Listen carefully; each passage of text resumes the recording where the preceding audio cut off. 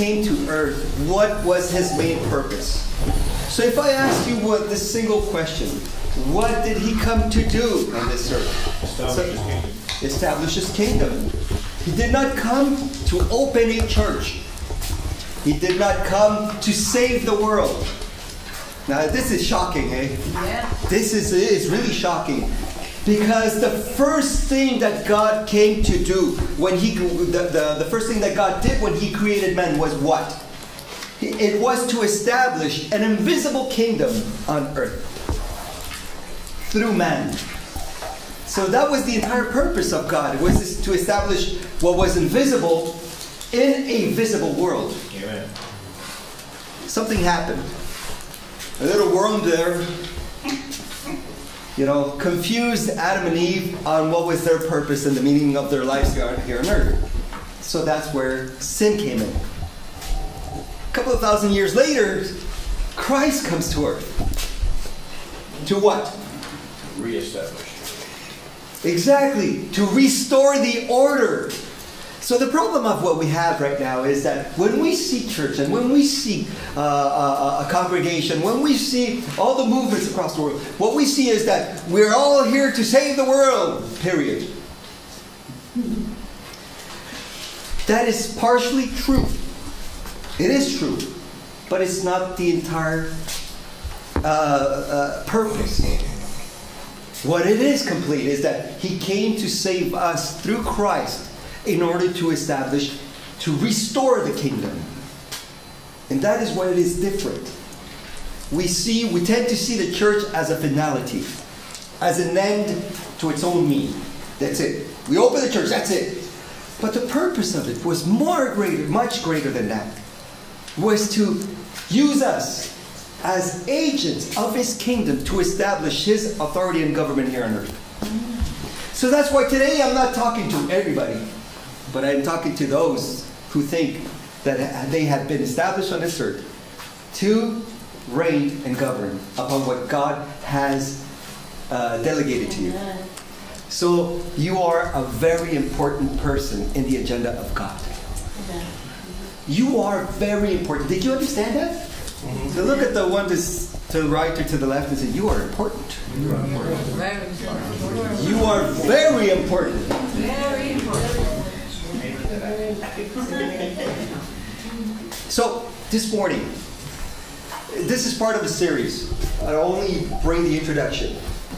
This sermon this morning is just the introduction. So the teaching, it comes out of a series called From a Church Mentality to a Kingdom Mentality, or to a Government Mentality. So when we understand all that, we will see the importance that we have as child of God. So, let's start. Are we ready? Mm-hmm. Oh, before we go there, let's turn to our Bibles to Daniel chapter 10.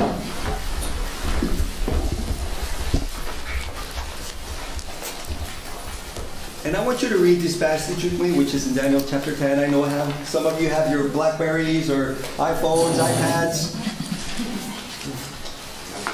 So don't be shy, use your technology. I still use paper. No, just kidding. Just kidding. Some people pray for mana. I'm praying for that God would send me an iPad. Amen.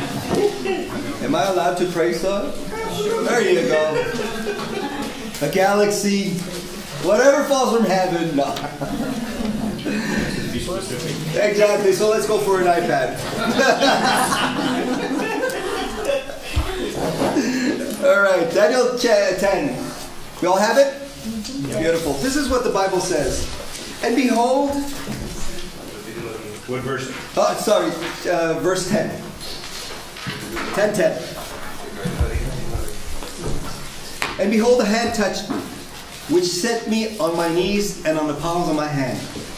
And he said to me, O Daniel, a man of greatly beloved, understand the words that I speak to you, and stand upright. For to you I am now sent.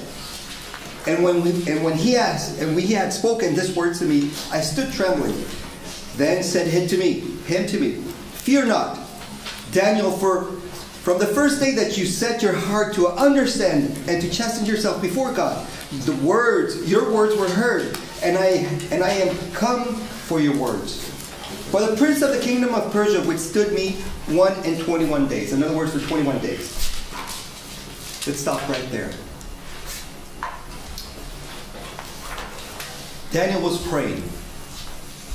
And in that moment of prayer, from the moment that he opened his mouth, his words were heard up in heaven. Isn't that interesting? Amen. Because he was known in heaven. Not only in heaven, he was known by the enemy. Because from the moment that he opened his mouth, there was opposition to his prayer. Let's start right there. Do you see the importance that one man and the influence that one man can have when he is known to God? Today, I am asking you, how do you feel and how important do you think you are to God? You know, when you pray, when you ask, when you intercede, that's why today I'm talking to people of high importance. Because from the moment that you open your mouth, when you start to pray, you have a direct influence, not only on the spiritual, but on the physical world. And that's how important we are. Now this thought that we just read from Daniel chapter 10, when we see one man having a direct influence on the entire spiritual world, that the enemy decided to send a territorial spirit to stop the angel of God. This sounds like Star Wars. Now think about it. Darth Vader is sent because Luke Skywalker decided to understand how important it is. How important Daniel's prayer was. And I want you to know that this is only an image of what you are. Of what the influence that you have as a child of God. The problem is that we see each other as less than Daniel.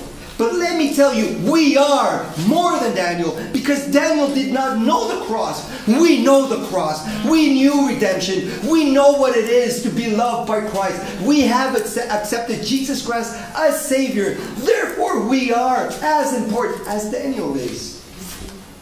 Hello? How many of you think you are as important as Daniel? The others, please abstain. No, just kidding. We are as important as Daniel is. The problem is that we tend to see certain men of God like it was only for him. Okay. Now you say, Pastor Lewis, this is only in the Old Testament.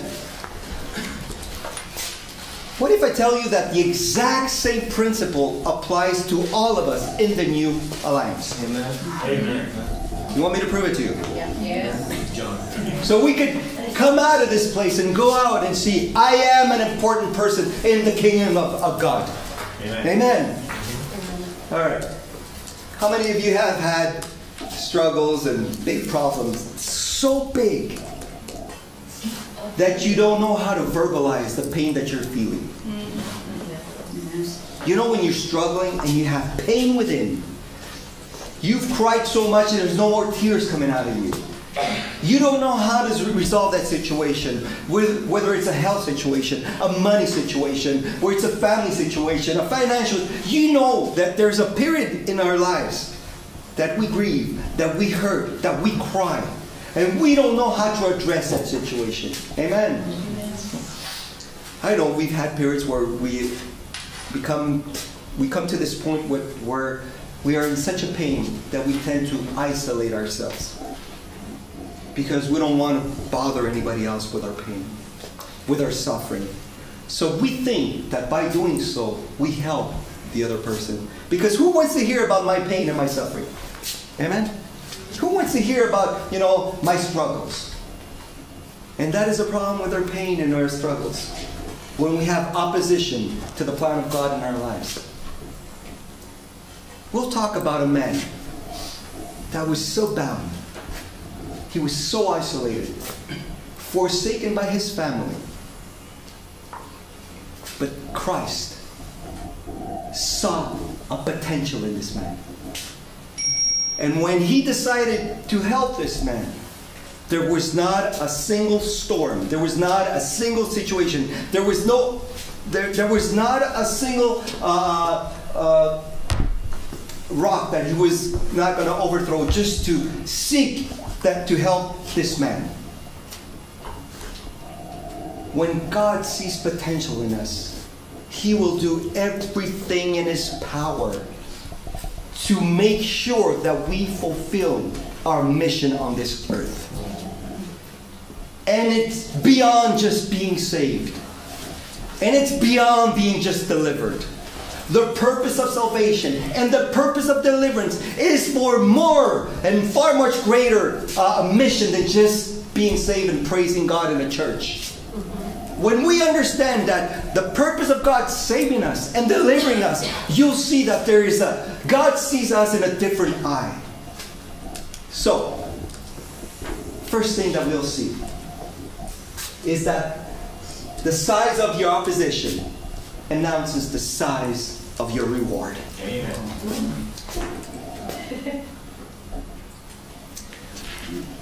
To every David, there's a Goliath. To every David, there's a Goliath. The problem is when we see opposition, the first thing we see is the opposition. We see our end. When God sees the opposition in our life, He sees our potential to destroying that opposition. And that opposition announces our reward. The greatness of our reward. There was a man in Mark chapter 5 that lived in cemeteries. Nobody could help this man. Chains couldn't help him. He used to mutilate his body. That was the pain that he was going through. Imagine the pain of the father and the mother. What mother and what father brings to this earth a child, to see that child inflicting pain to his body, living in a cemetery? Imagine the situation and the pain that the family was going through during that period when this man was isolated because of the pain he was going through. Something happened to this man. Something caused his suffering. Something caused him to be in such a pain and being bound by the devil in the way that he was. Something happened. The reality is we don't know what happened. But what we see is that Jesus was somewhere across a lake, across the sea, and something came to oppose Christ when He decided to go to the other side. Now the problem is that when we see that situation, when we see Christ with the disciples in the boat and everybody starts to be afraid because, Lord, we're dying, we're going to drown, look at this. Christ has something bigger in mind. Christ had something bigger in mind than just going to the other side. When He was going to the other side, Christ knew that there was a conflict, there was a spiritual war going on. Because in the mind of Christ, He was going to help a man. He was going to deliver a man. Because He knew the potential that was in this man. So, what happened when He decided to go and help this man? A storm was raised by the enemy. Understand that when you know who you are in God and the potential that you have in God, storms might be, they might come. They might be presented by the enemy. But the reality is that no matter the size of the storm, Christ will help you through. Amen. Amen. Amen. The opposition that this man living in a cemetery started when Christ decided to go and help this man. It started with a storm. Imagine that. It started with a death sentence upon the disciples. Christ wants to help this man. He's surrounded by 12 very nervous fishermen. Yeah. Afraid of being on the water. Imagine that, fishermen afraid of being on the water.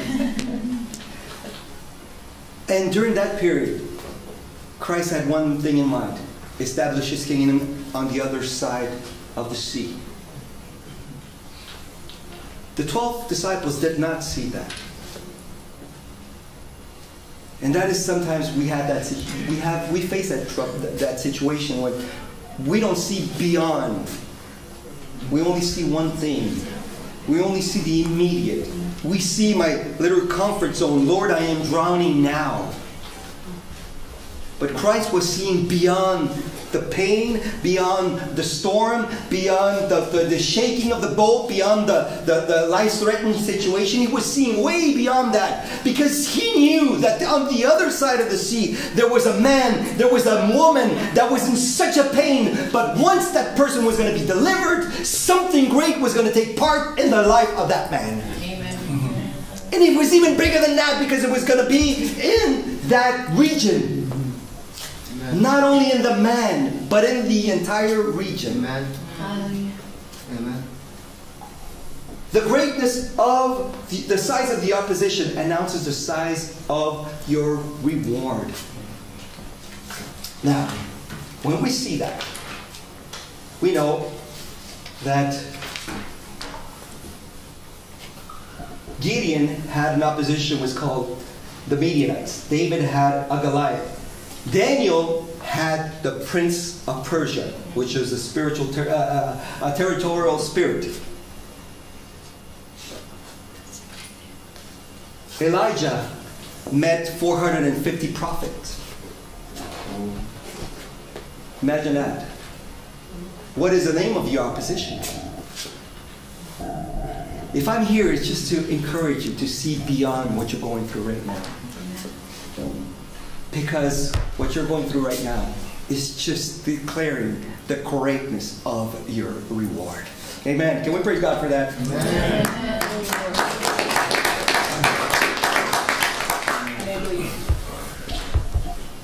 All right. Second thing, the perception of who you are determines your assignation here on earth. The perception of who you are. If you think you are only a single mom who is placed on this earth to take care of a child, that is as big as your territory will be. But if you think that you are a single mom educating a potential leader in this society, you have a greater impact. It all has to do with perception of what you are doing. You know, you could see yourself as a young boy who knows nothing in life. But you could see yourself as a potential businessman who will be a millionaire who will help to establish a kingdom in different countries. What if I tell you that right now, the rotation of the earth on its own axis is 1,674 kilometers per hour. So right now, hold on to your chair. You are traveling right now at 1,600 kilometers per hour. Do you feel it? No. Look at my hair going. Do you see it? No. But do you believe it? Yes. Do you believe that we're traveling right now 1,600 kilometers per hour? You have no choice to believe it. It's a scientific fact. We're traveling at that, the rotation of the earth.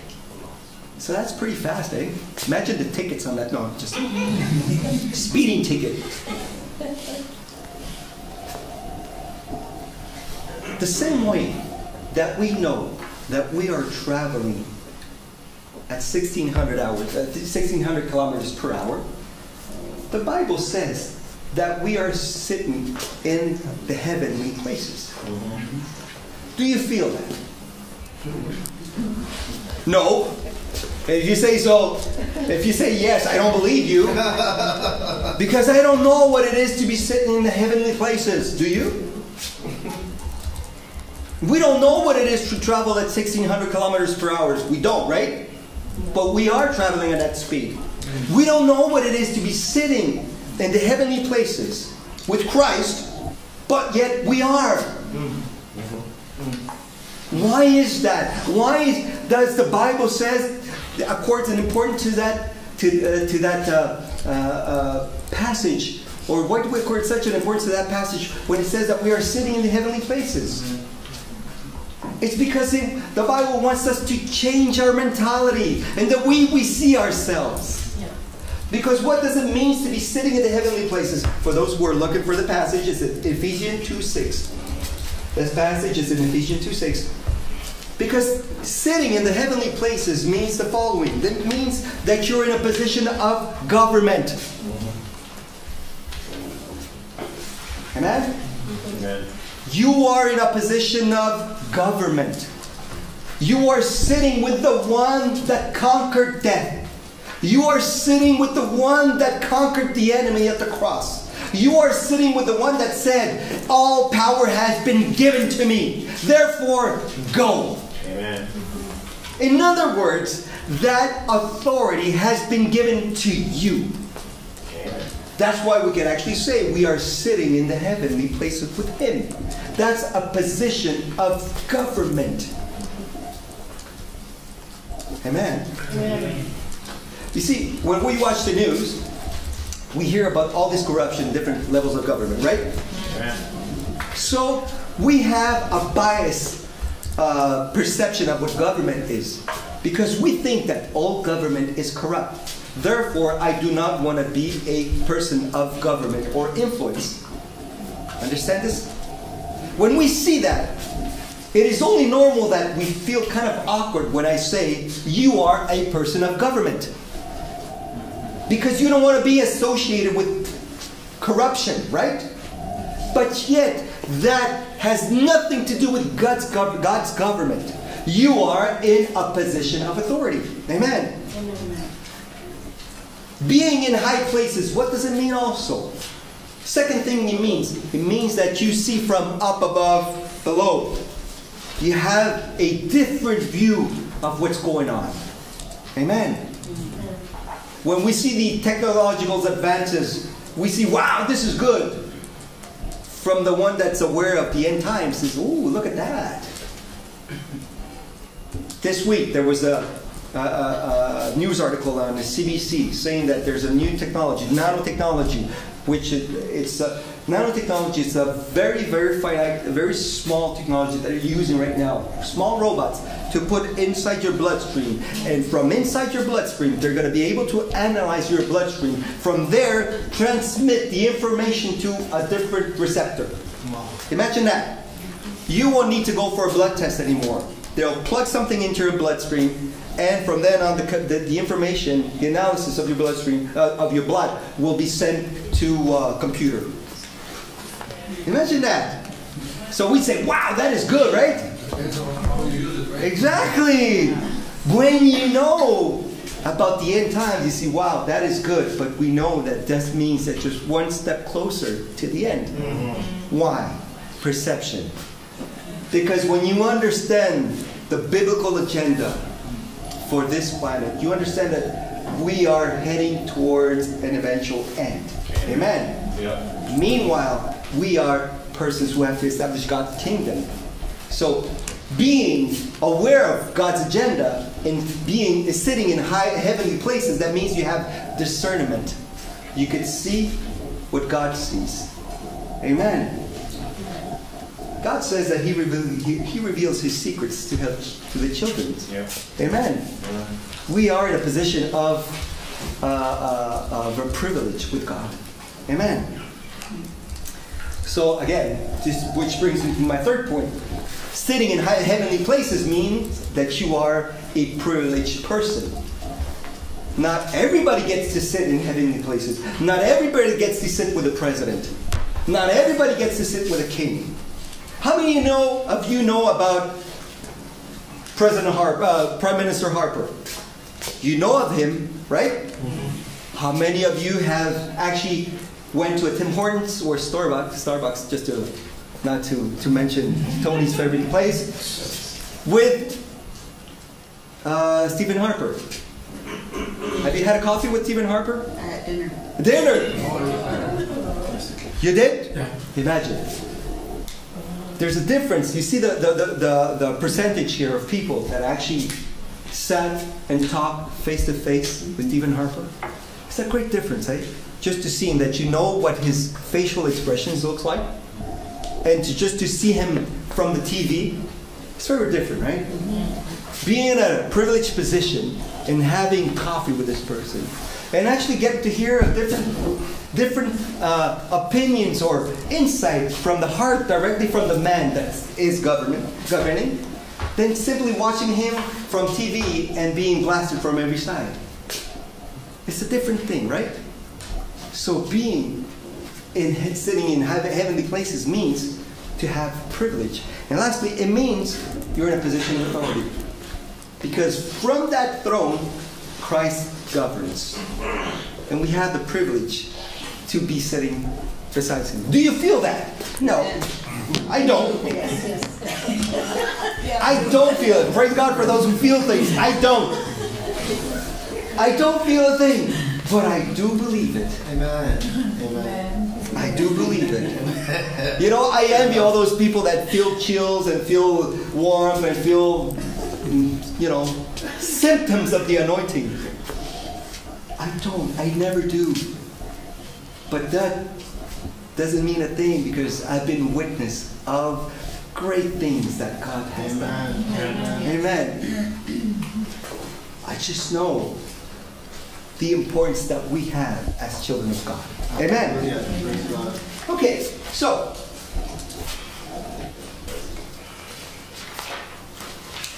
third thing. We'll be moving on because I have too many notes. This is like I was saying, this is a long series. So,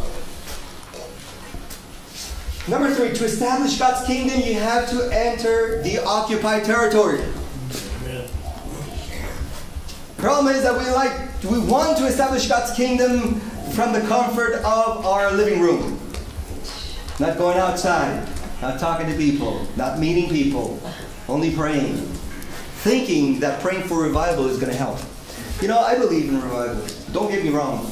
I believe and don't believe in revival. I want to explain this. I believe that, yes, a great awakening can happen. But it doesn't come by not doing a thing. Understand? Mm-hmm. Just by praying for it, it doesn't help. Sorry, I don't agree with that position. That just by praying for it, it's going to happen. No, it doesn't happen that way. People have to see what God does. Amen. Christ walked in different regions, and everywhere he stepped, the crowds came to Christ because Christ went to their territory. Right. Amen. He didn't sit somewhere in Jerusalem in a synagogue and waited. Understand? See the perception. So, in order to establish God's kingdom, you had to enter an occupied territory. When Christ, went across the sea after the storm, he knew that he was there to help a man. In chapter 5, Mark chapter 5, he was there to help one man. He was there to help this man that was bound, living in a cemetery, and cutting his body. He was isolated. An unresolved problem. If you could write this take a note in your heart or on a paper, an unresolved problem will isolate you. Amen. An unresolved problem will isolate you. There was many unresolved problems in the mind and in the heart of this man. In order for somebody to be living in a cemetery, you have to have issues. Amen? A lot of issues. According to the Bible, at least 600 issues. Why do I say that? Because legion was normally a name given to a part of the Roman army, which was a minimum of 600 men. So if legion was the problem that this man had, that means he had 600 little buddies living inside of him. So that's a lot of pain. That's a lot of trouble for him and the family. Imagine that. So, in order to establish God's kingdom, Christ had to go into the occupied territory and face the problem. Now, we have to face our kings. we have to face our kings. Let me give you an image. When in the Old Testament, God gave the instructions to Moses to establish a tent, the tabernacle, for him to come down. The tabernacle was outer, was outside, was something physical, right? Because the enemies were around Israel, around the 12 tribes. The enemies were all over. There were physical enemies. So they needed a physical evidence of God being there. Amen? Something happened in the New Alliance, in the New Testament. God's tabernacle dwells inside of us. Why? Because our enemies are within. Bitterness, pain, traumas, problems with sexuality, problems with money. Everything is inside now. So that's why the tent was moved from outside to inside the man. Because the problem was different, was in a different place. You know that Israel, in order to conquer the promised land, had to face more than 30 kings. And overthrow 30 kings in order to establish and to conquer the promised land. And I did a study I took each name of each king and looked at what it meant and what it represented. You should be surprised at what the Bible says. What Israel had to conquer in order to enter the promised land. In other words, we have things to conquer within us in order to conquer this land. Hallelujah. Do you follow me? Amen. It's okay? Yeah, very good. Sometimes our enemies could be territorial. Like the man that was oppressed by the demon there had a spirit that lived in him that controlled the entire region. It's funny. The Bible says that the spirit dwelling in that man controlled the entire region. Now, sometimes they are territorial enemies that we carry within our bodies. Generational curse, generational diseases, generational problems. Grandfather had that problem. My father had the problem. I had the problem. My children have the same problem. Have you seen that? Don't call it a demon, but at least call it a big enemy. Call it whatever you want to call it. But you have to face that king.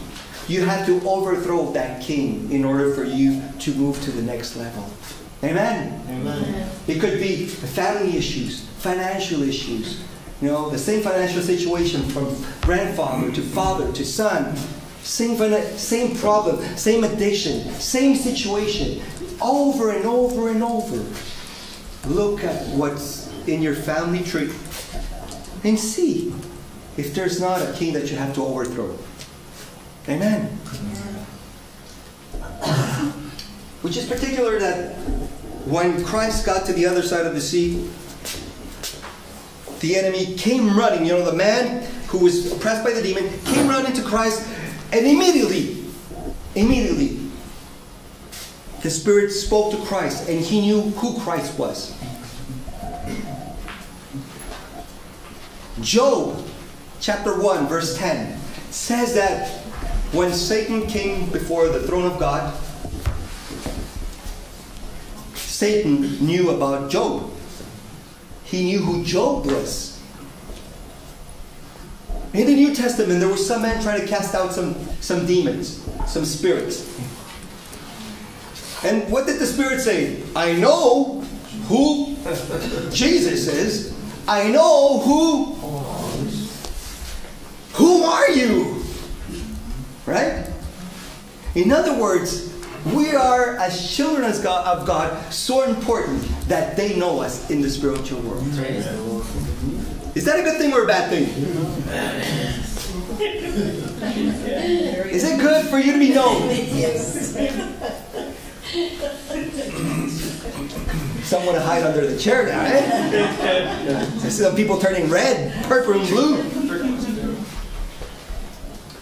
I want to be known. I want to be known. Because if you're known, That talks about the influence that you have. Amen. The importance that you have. Amen. Amen. Amen. Okay. And I want to conclude this last thought. There is no ceasefire or peace treaty with the enemy. Amen. There is no ceasefire or peace treaty with the enemy. When Israel was called to conquer the promised land, there were over, let me tell you exactly the number.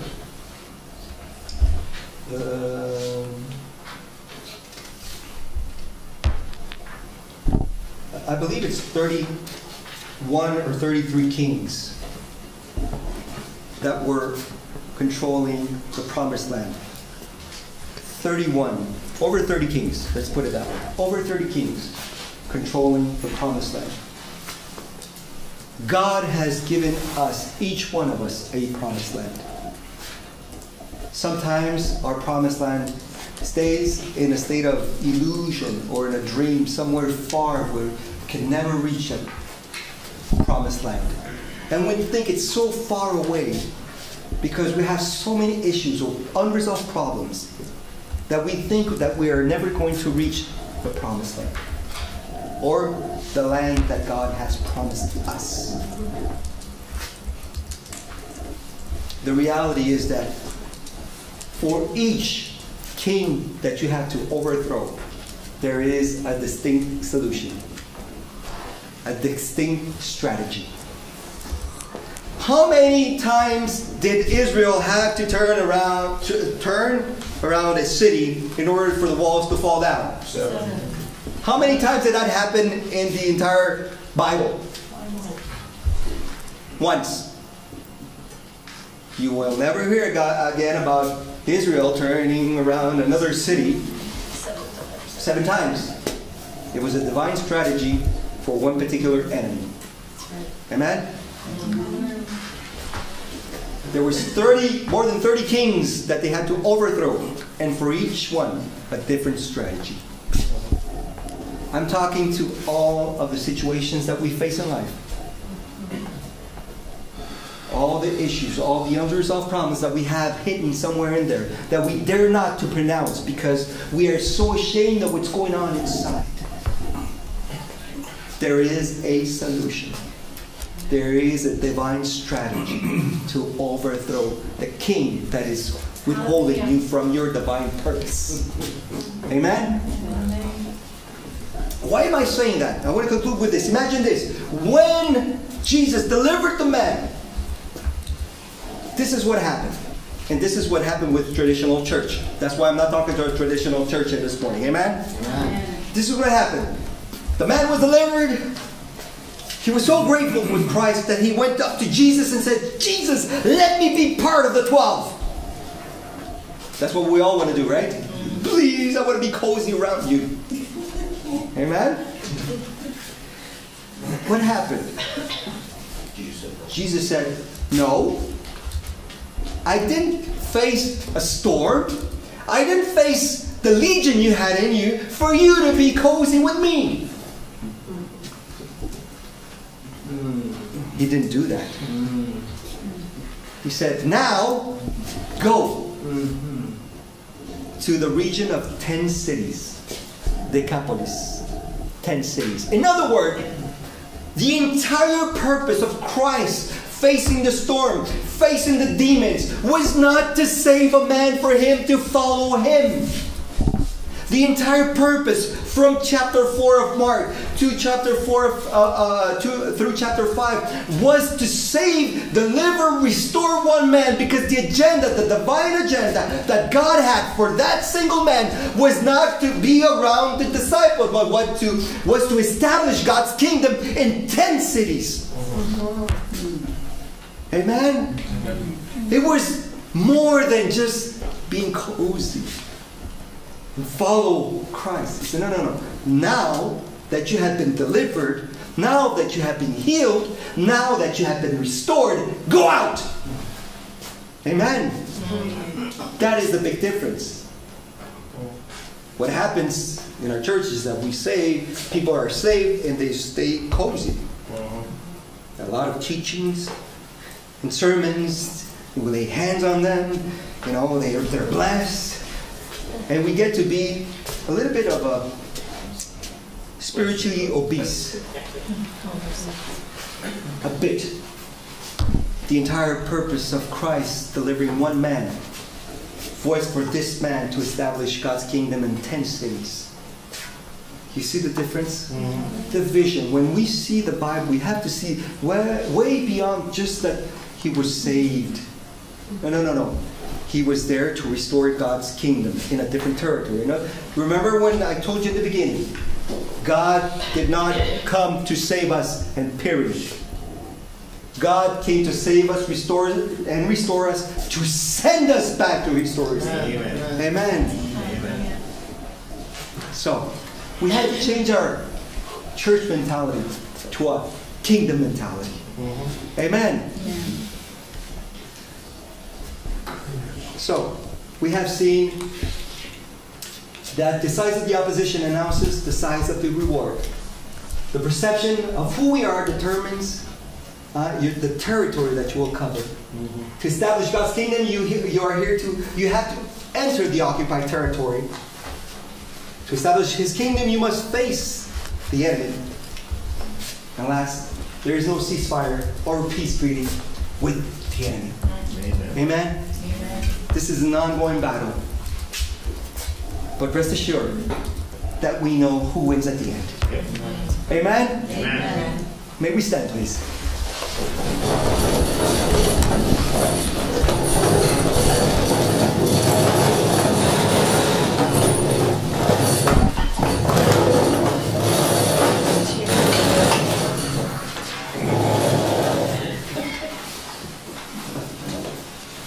The father of the oppressed man was going through hard times. His child was living in a cemetery, mutilating his body, isolated from the rest of society, couldn't feed himself, had to be fed. That was a critical, a very difficult situation for the family. The man living inside the cemetery, he was oppressed by a demon called Legion.